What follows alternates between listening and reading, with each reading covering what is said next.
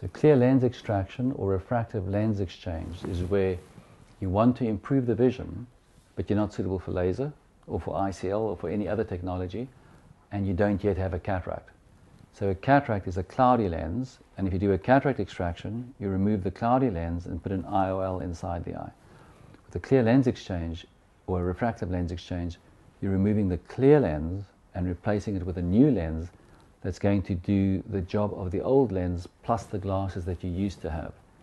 So a clear lens exchange or a refractive lens exchange is designed to give you improved vision by exchanging the power of your lens. And it's got some advantages, one of the biggest ones being you will never develop a cataract. So your lens has been treated now, you'll never get a cataract one day. So it's something we use most times when you're not suitable for laser eye surgery.